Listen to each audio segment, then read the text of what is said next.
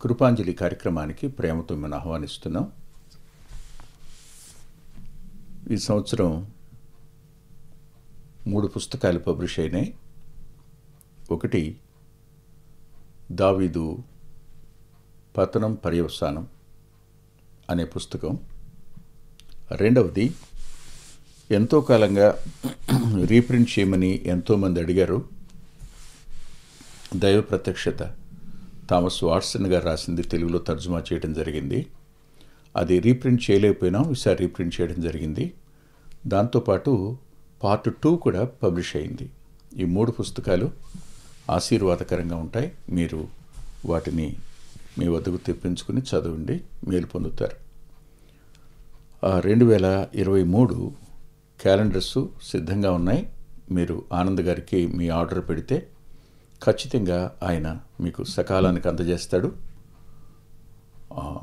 దానికి సంబంధించిన డిజైన్ చేసినటువంటి తమ్ముడు బెంగళూరులో ఉంటాడు, వరప్రసాద్ అని.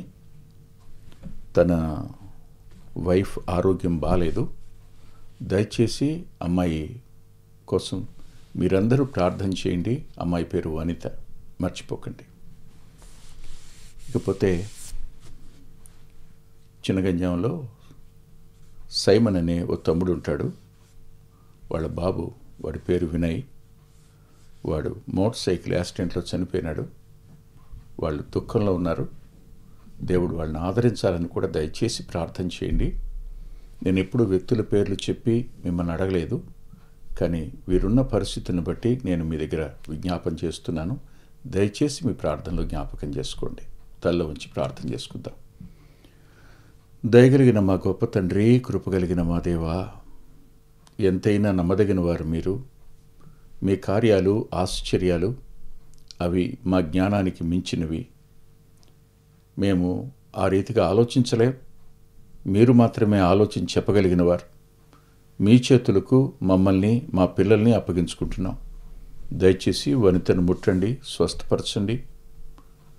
తిరిగి సైమన్ని, అమ్మాయి సుజాతను మీరు ఆదరించండి, బలపరచండి. ముందున్న సమయం దీవెనగా మార్చండి. తండ్రి, ఈ కార్యక్రమాన్ని మీ చేతులకు అప్పగించుకుంటూ ఉండగా నీ దాసును మరుగు చేయండి. మీ ఆత్మచేత నింపండి.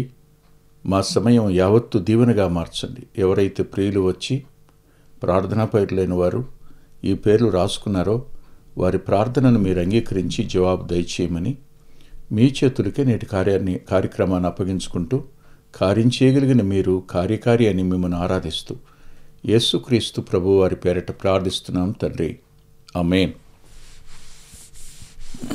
మనం దావీదు గారి కుమారుడైన ఆదోనియా గురించి అధ్యయనం చేస్తూ వస్తున్నాం. పిల్లలకు సలహా చెప్పేవాళ్ళు కావాలి అని గత వారంలో చూశాం. లెస్సైన జ్ఞానాన్ని ఉపదేశించేవారు, వారికి సరైన సలహా ఇవ్వగలిగిన వారు, ఆలోచన చెప్పగలిగిన వారు ఉంటే వాళ్ళు దారి తప్పకుండా ఉంటారు. నాకు తెలిసిన ఓ తమ్ముడు చదువుకునే రోజుల్లోనే ఆయన ఇంటర్మీడియట్ చదువుతూ ఉండగానే తన 2 స్నేహితులకు ప్రభువును పరిచయం చేశాడు. ఈ తమ్ముడు కూడా ట్రెడిషనల్ క్రిస్టియన్ ఫ్యామిలీకి చెందినవాడు కాడు, కానీ ప్రభువును నమ్ముకున్నాడు. అందువల్ల తన 2 స్నేహితులకు అతడు పరిచయం చేశాడు ప్రభువుని. వారిద్దరూ ప్రభువును నమ్ముకున్నారు. ఒకరు హైదరాబాదులోను, ఒకరు మచిలీపట్నంలోనూ సేవ చేస్తున్నారు.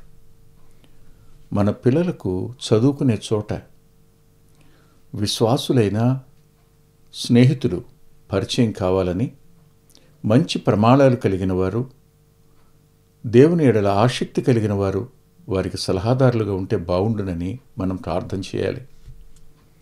అంత మాత్రమే కాదు, కానీ నాతాను వంటి మంచి ప్రవక్త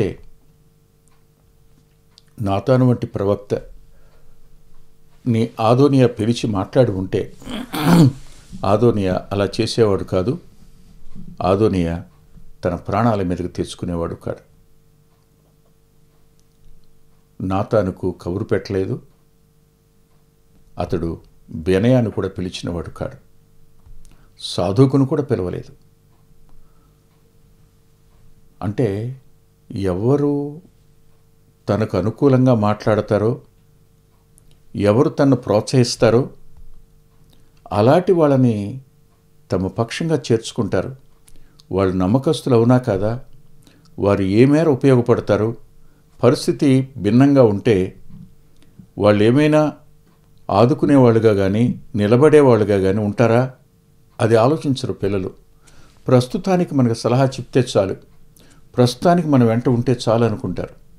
ఎంతమంది పిల్లలు అనవసరమైన ఈ రాజకీయ వ్యవహారాల్లోనికి వెళ్ళి తమ జీవితాలను నాశనం చేసుకున్నారో, నాశనం చేసుకుంటున్నారో ఒక క్షణం ఆలోచించండి.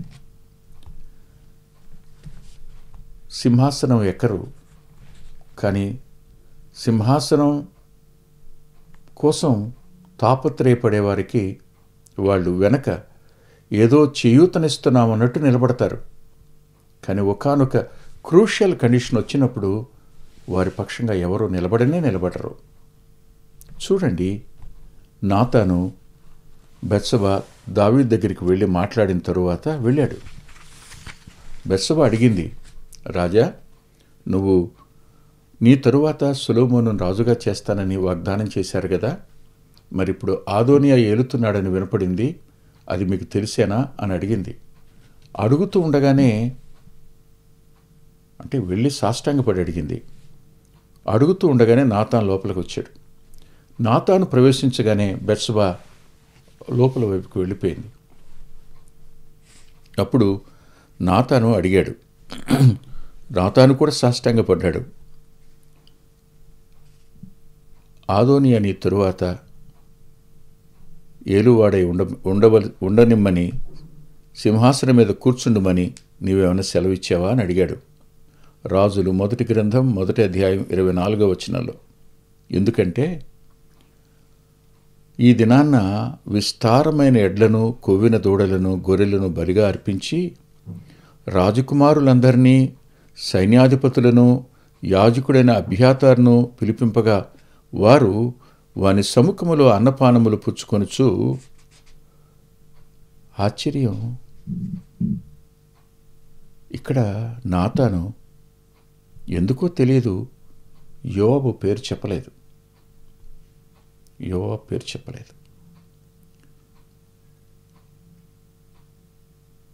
అబ్యాతారు పేరు మాత్రమే చెప్పాడు.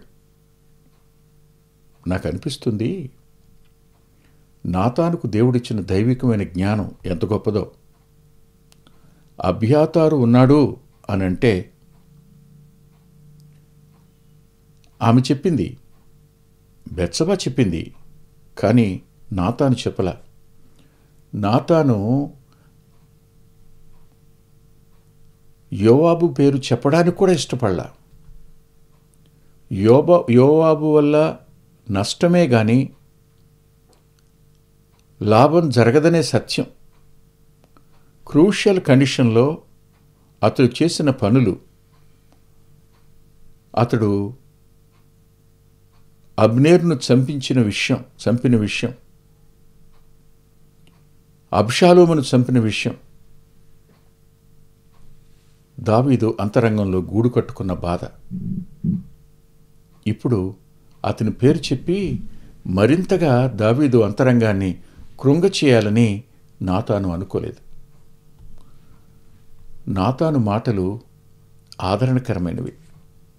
నాతాను మాటలు సూటిగా దావీదుతో మాట్లాడుతూ, మీరేమైనా దావీదుని రాజసింహాసనం మీద కూర్చుని పెట్టండి అని చెప్పారా అని అడిగాడు. అడుగుతూ, వాళ్ళందరూ అదోనియా చిరంజీవి యెగ్గాక అని పలుకుతున్నారు. అంతేకాదు, నీ సేవకుడైన నన్ను, యాజకుడైన సాదోకును, యెహోయాదా కుమారుడైన బెనయాను, నీ సేవకుడైన సొలొమోనును వారు పిలిచిన వారు కారు అన్నాడు. రాజకుమారులందరినీ పిలిచారు, ఒక్క సొలొమోను తప్ప. నన్ను పిలవలా, సాదోకును పిలవలా, బెనయాను పిలవలా. బెనయా నమ్మకస్తుడు, సాదోకు దేవుని చేత ఎన్నుకోబడిన యాజకుడు. యాజకత్వం శాశ్వతంగా అతని వంశానికి వెళుతుంది, అందులో అనుమానం లేదు. ఇలాంటి ఈ సమయాన్న ఈ మాటలు చెప్తూ, ఒకవేళ మీరే ఆదోనియాని రాజసింహాసనం మీద కూర్చుండాలి అని అనుకుంటే నాతో చెప్పకుండా ఉండేవారా? అంటే నాకు చెప్పకుండా మీరు ఈ నిర్ణయం తీసుకున్నారా? ఈ మాట అడగగానే దావీదు గారు బెత్షెబాను పిలవండి అన్నాడు. నాతానుకు జవాబు చెప్పలేదు ఆయన. నాతాను మాటలు,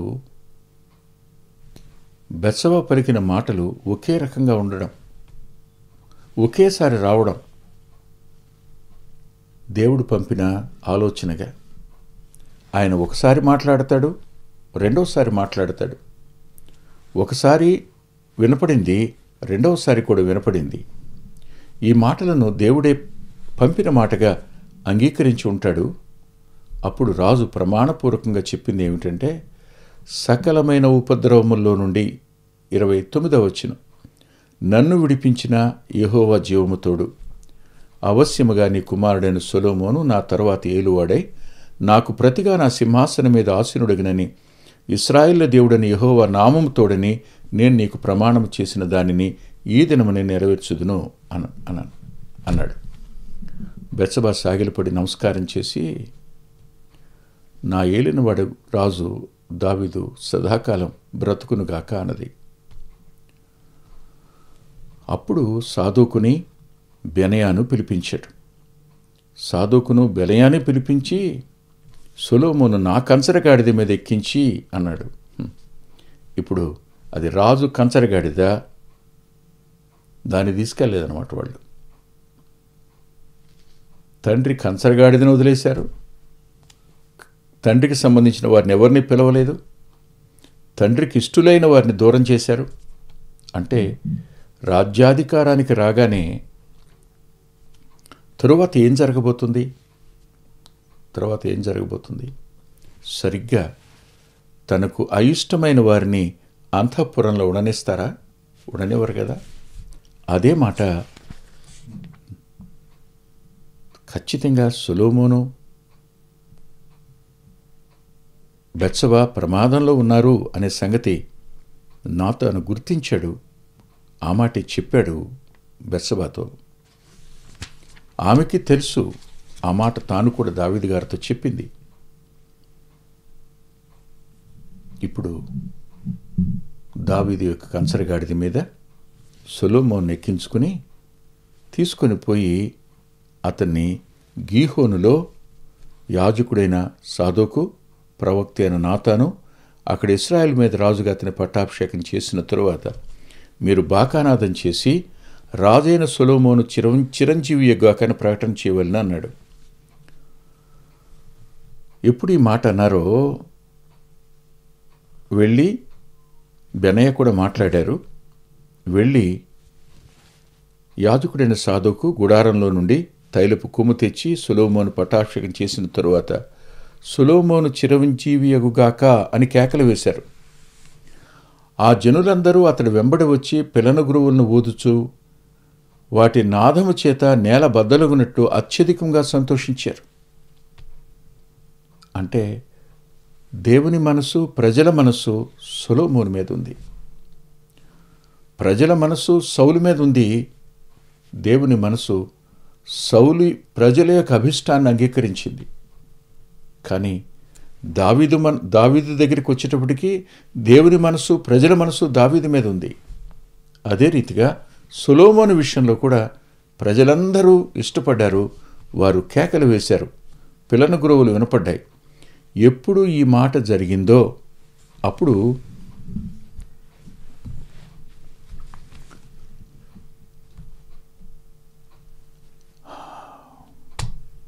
అబ్యాతారు కుమారుడైన యోనాతాను వచ్చాడు. ఆదోనియా లోపలికి రమ్మని ఏం జరిగింది అని అడగగానే, నిజముగా మనల్ని ఏలినవాడును రాజునగు దావీదు సొలొమోనును రాజుగా నియమించి ఉన్నాడు అన్నాడు. ఎప్పుడు ఈ మాటలు చెప్పాడో అప్పుడు ఏం జరిగింది? ఈ మాటలు వినగానే ఒకని వెంట ఒకడు వెళ్ళిపోయారు. 49వ వచనంలో రాస్తాడు, ఆదోనియా పిలిచిన వారు భయపడి లేచి తమ తమ ఇండ్లకు వెళ్ళిపోయిరి.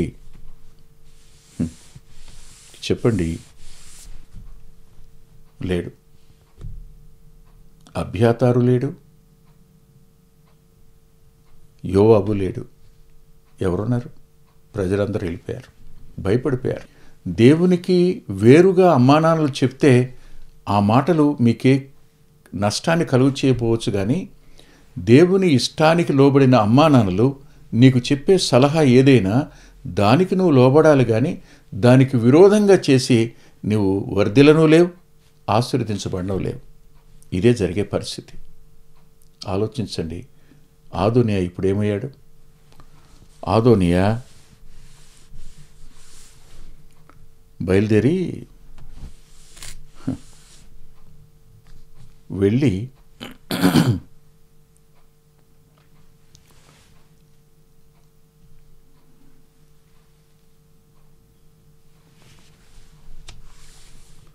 బలిపీఠపు కొమ్ములను పట్టుకున్నాడు. 51వ వచనం. బలిపీఠపు కొమ్ములు పట్టుకోవడం అంటే దేవా నీ శరణం అని చెప్పడం, నీవే నన్ను కాపాడాలని చెప్పడం.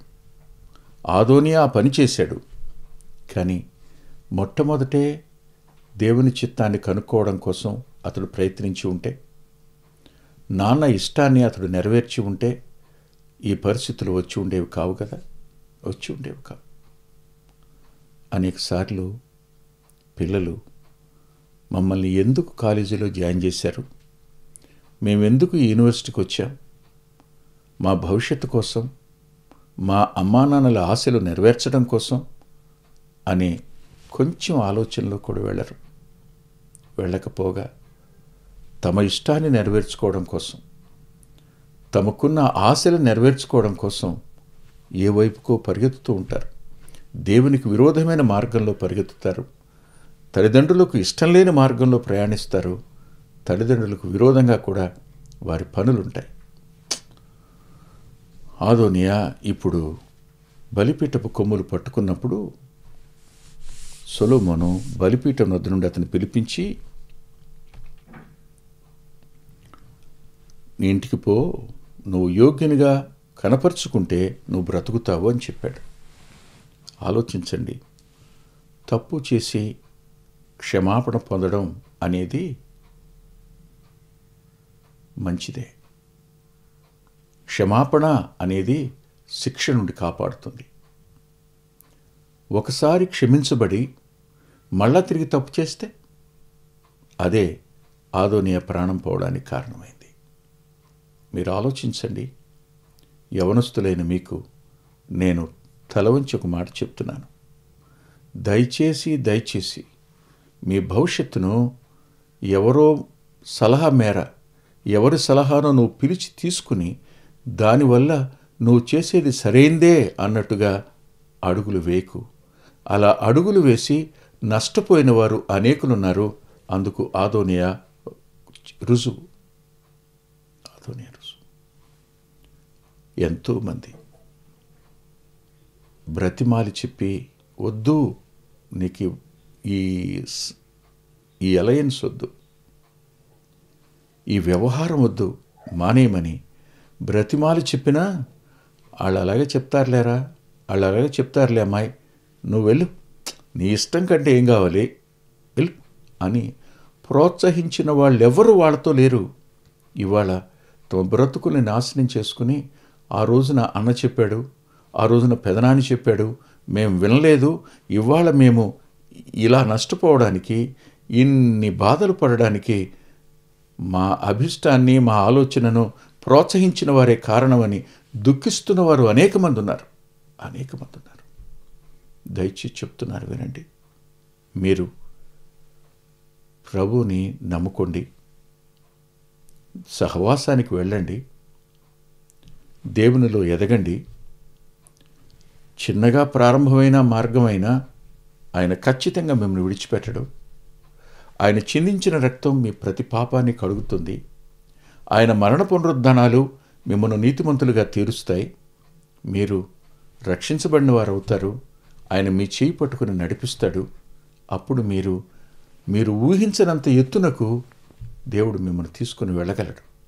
అంత ఉన్నతమైన స్థాయికి వెళ్ళిన జాగ్రత్త సుమా, పరిశుద్ధతను విడిచిపెట్టకండి. ఒకసారి పొరపాటు జరిగింది, ఇప్పుడైనా మార్చుకోండి. మీరు చేసింది తప్పు అనే సంగతి మీకు అర్థమైనప్పుడు పశ్చాత్తాపడండి, క్షమాపణ కోరండి, ప్రభువుని మీ జీవితంలోనికి ఆహ్వానించండి.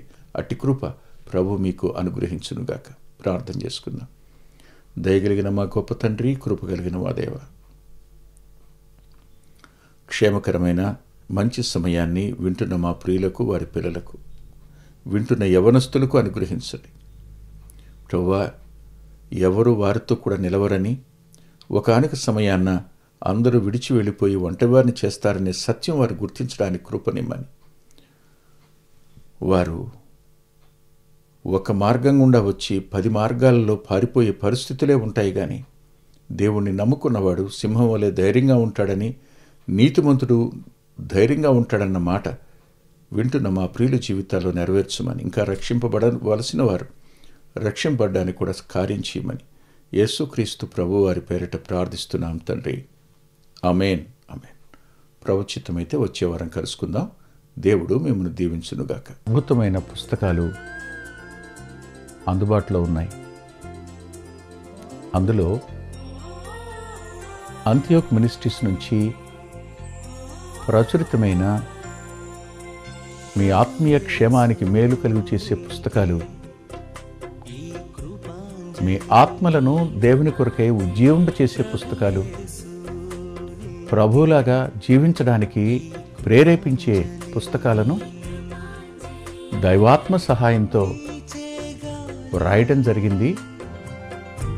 పిల్లల కొరకై చిత్రీకరించబడిన 5 DVDలు అందుబాటులో ఉన్నాయి. ప్రతి DVD పిల్లలను దేవుని కొరకు ఎంతగానో విశ్వాసాన్ని పెంపొందింపజేసేవిగాను, ఆసక్తిని కలిగించేవిగాను, ఆత్మలో ప్రభువుని హత్తుకునేట్టు చేసేవిగాను ఉన్నాయి. ఈ మధ్యన వెలువడినటువంటి ఆ DVD సాధనం, అది మీ పిల్లలకు ఎంతైనా మేలు చేస్తుంది. ఆ పాటలను మీరు చూస్తున్నారు. వాటన్నిటినీ మీరు పొంది ఆత్మీయంగా మేలు పొందాలని ఒక దైవ సేవకునిగా మీకు మనవి చేస్తున్నాను. 6వ పిల్లల DVD సమయం అందుబాటులో ఉంది. 5 చూసిన వారు 6వది కూడా మీ పిల్లలకు చూపించి మీరు చూచి అంతరంగంలో దేవుణ్ణి స్తుతిస్తారని నమ్ముతున్నాను. తప్పకుండా ఈ DVDలు తీసుకోండి. 2018వ సంవత్సరం తెలుగు VBS DVD దాహం, పిల్లల ఆత్మీయ క్షేమం కోసం 10 పాటలతో దృశ్యరూపకంగా దీన్ని తయారు చేయడం జరిగింది. తప్పనిసరిగా ఈ DVD తీసుకోండి. పిల్లలకు వీటిని పరిచయం చేయండి. ఈ పాటలు మీ పిల్లలకు నేర్పండి. మీ సండే స్కూల్లో ఈ పాటలు నేర్పడం మర్చిపోకండి. నూతనంగా వచ్చిన పిల్లల DVD ఐక్యత అనే టైటిల్ పెడదామనుకున్నాం, కానీ కలిసి ఉందాం అనేటువంటి టైటిల్ని పెట్టడం జరిగింది. కలిసి ఉందాం, అది పిల్లలకు ఎంతో ప్రయోజనకరమైన DVD. దానిని మీరు పొంది మీ పిల్లల ఆత్మీయ క్షేమాన్ని ఖచ్చితంగా చూస్తారని నేను నమ్ముతున్నాను. ఆ DVDని మీరు సంప్రదించి పొందవచ్చు.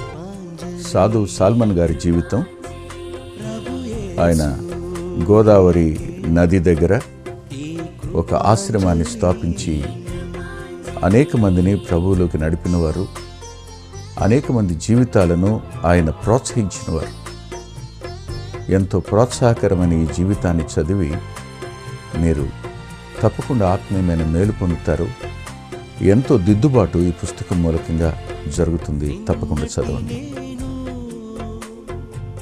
సహోదరుడు భక్సింగ్ గారి ద్వారా ప్రారంభమైన ఉజ్జీవం భారతదేశంలో ఎలా ఆరంభమైంది, అది ప్రపంచాన్ని ఏ విధంగా ప్రభావితం చేసింది, ఆ విషయమంతా ఆర్ఆర్ రాజమణి గారు తన జీవిత సాక్ష్యంగా వాటన్నిటినీ అందులో సమ్మిశ్రితం చేసి చెప్పారు. ఒక అద్భుతమైన సాక్ష్యం, ఒక పరిచర్యకు ఒక నిదర్శనం, దర్పణం ఈ పుస్తకం. చదివిన ప్రతివారు తిరిగి ప్రార్థించడానికి ఆత్మచేత ప్రోత్సహించబడిన వారై మోకరించే అద్భుతమైన ప్రభావాన్ని చూపించే పుస్తకం వర్ష ఋతు సూర్యోదయం, మాన్సూన్ డే బ్రేక్ అనే పుస్తకానికి ఇది తర్జుమా. తప్పకుండా చదవండి. ఎంతో కాలంగా ఎదురు చూస్తున్న ఆనందం గారి జీవితం ఇప్పుడు మీ ముందుంది. మీ ఆత్మీయ మేలు కోసం ఆ పుస్తకాన్ని చదవండి. గత 30 సంవత్సరాలుగా, ఇది 31వ సంవత్సరం, క్రీస్తు సువార్త పత్రిక అనేక మంది ఆత్మీయ ఆకలిని తీరుస్తున్నటువంటి మాసపత్రిక. ఈ పత్రికను మీరు పొంది మీ ఆత్మీయ జీవితాలకు మేలు కలుగు చేసుకుంటారని హృదయపూర్వకంగా మీకు సిఫార్సు చేస్తున్నాను. గత 2 సంవత్సరాలుగా పిల్లల ఆత్మీయ క్షేమం కోసం సచిత్ర ద్విమాస పత్రిక నెలవంక వెలువడుతోంది. అనేక మంది పిల్లలు ఆత్మీయంగా మేము మేలు పొందామని వారి ఉత్తరాల ద్వారాను వ్యక్తిగతంగా కలుసుకున్నప్పుడు సాక్ష్యం చెబుతున్నారు. మీరు కూడా మీ పిల్లల కోసం నెలవంక పత్రికను మీరు పొందొచ్చు. అందుకొరకై ఈ క్రింద ఇవ్వబడినటువంటి ఫోన్ నెంబర్ని మీరు సంప్రదించండి. ప్రభు యేసు నీకే ఈ కృపాంజలి, ప్రభు యేసు నీకే ఈ కృపాంజలి. వీచే గాలి, కూసే పక్షి, ఊగే కుంభ, వెలిగే తారా, సన్నుతించేది నిన్నే. మా చిరునామా కృపాంజలి, బ్రదర్ పిల్లా వెంకటరత్నం, రామచంద్రపురం రోడ్, గుడివాడ, కృష్ణా జిల్లా, Andhra Pradesh. Our address Krupanjali, brother పిల్లా Venkataratnam, Ramachandrapuram road, Gudivada, Krishna district, Andhra Pradesh. Phone number 9490504299 9490504299. రాలేవుగా కురిసే మంచు,